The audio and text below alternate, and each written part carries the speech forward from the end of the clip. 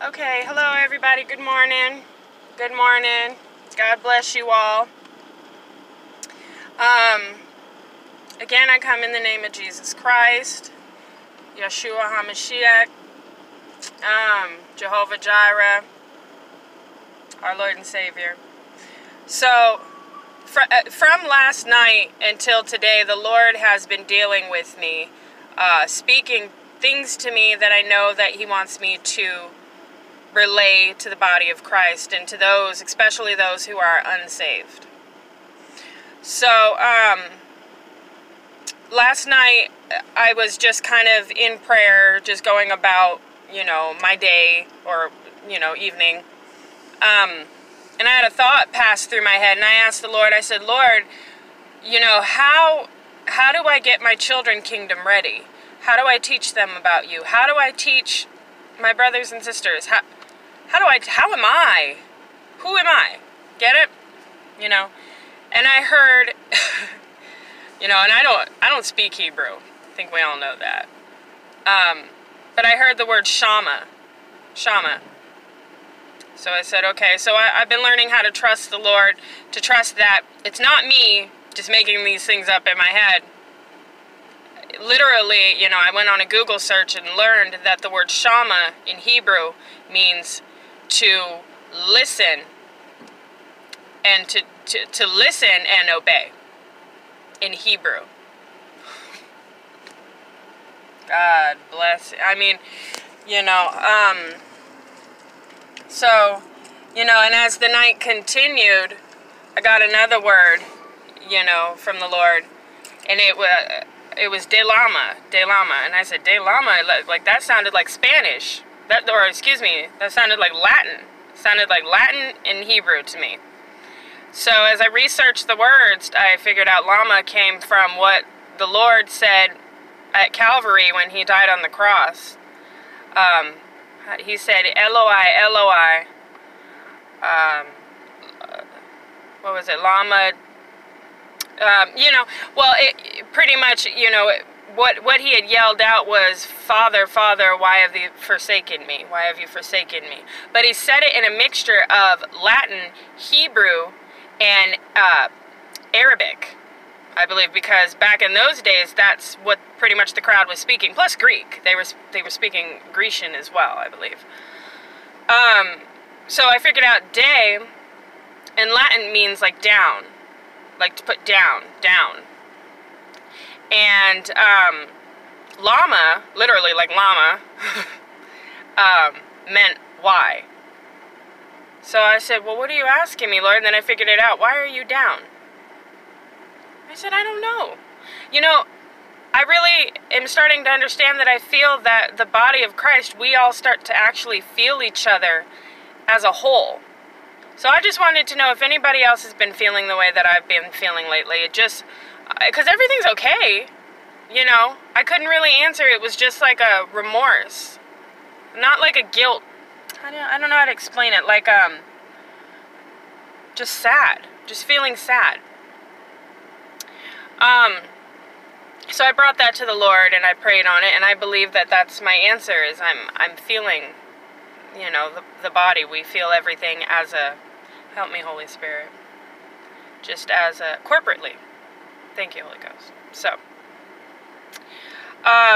another thing, as I was sitting and reading the Bible, something came to me, and it's like, for the people who are not saved, as it is the 11th hour, and we're being called to be the workers, to come and bring in a harvest, to come out and save the ones who are unsaved, like I was saved.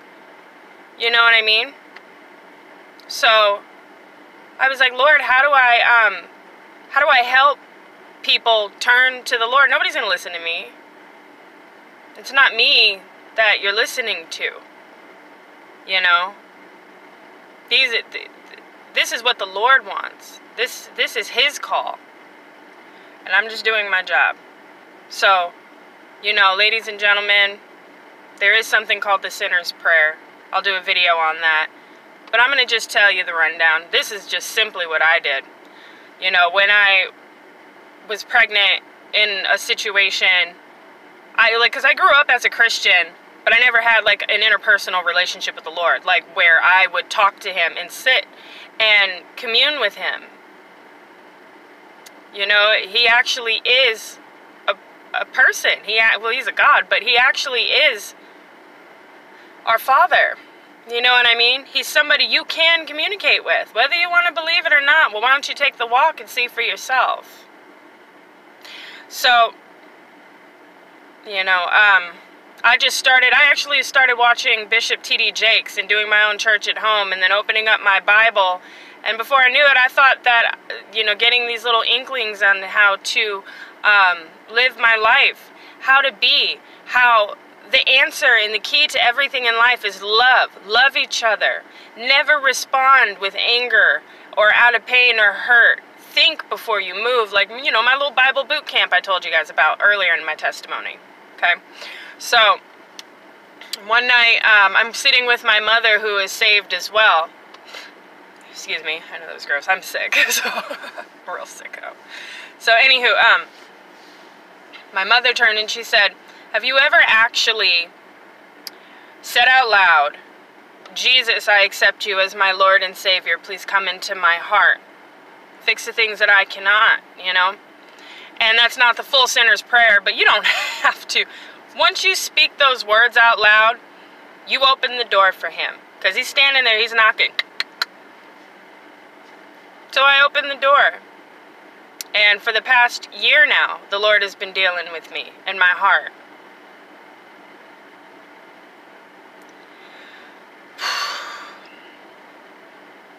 He's made life livable.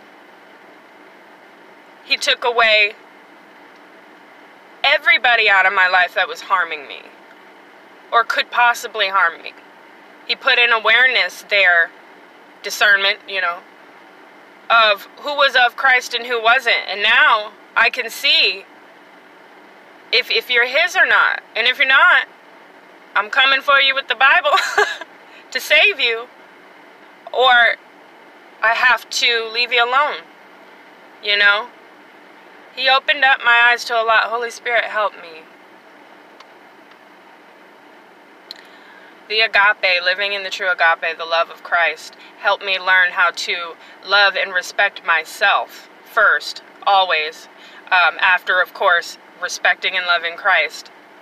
Now I know how to be a mother, how to be a wife, how to be a friend, how to be a daughter, how to stay sober, how to walk with love and truth in my heart, and that's the Lord Jesus Christ, the Word.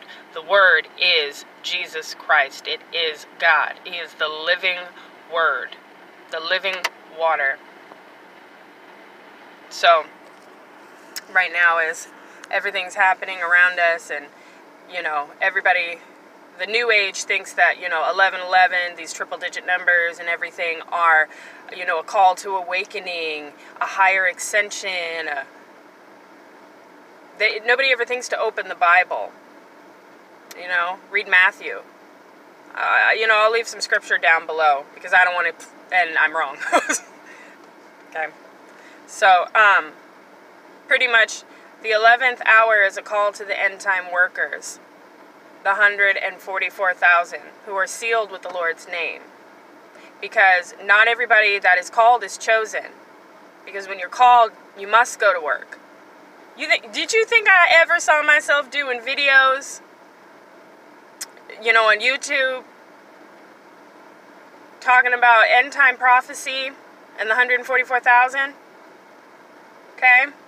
And I used to be like an insecure woman. I was worried about what everybody thought, and I could care less because the Lord has put in my heart, we all feel something is happening. Something is happening. So what are you going to do? What are you going to do? Are you going to continue to walk in your ways? You're going to continue in sin? Drugs, alcohol, fornicating? I mean, I'm being real. Fornication, it is a sin. I've been celibate for 1.5 years. And continue, and I plan to marry Christ. You know what I mean? I know maybe one day the Lord will send me my husband. But not until I'm done You know what I mean? Completely learning how to be an obedient priest, disciple of the Lord. And I know anybody that I marry has got to love the Lord way more than I do. Way more than I do. I would need him to be a leader of the family. You know what I mean? So that we don't let sin in our house ever again. You know? Anyways. You know, I'm just here because I want to help save you by being an example for you that anybody can be saved. Anybody. It's never too late. It's never too late. If you want to know how to get sober because you can't, like, nothing you do, or it's gotten to a point where you feel like you can't live anymore, I'm telling you, you are loved. And he's standing at your door and he's knocking right now. He's the only way. Try him. Try him. I promise you. Guaranteed he will come to you. Quickly. And I'm not saying the walk is easy. I'm not saying it's easy at all. But haven't you carouseled and, you know, had enough time in your life to live your little life and do what it is you want to do? Why don't you give a little time over to the Lord now? Because the reward and the inheritance that he has to give you is nothing compared to the little bit of suffering you might do. To suffer for Christ is an honor. It's an honor.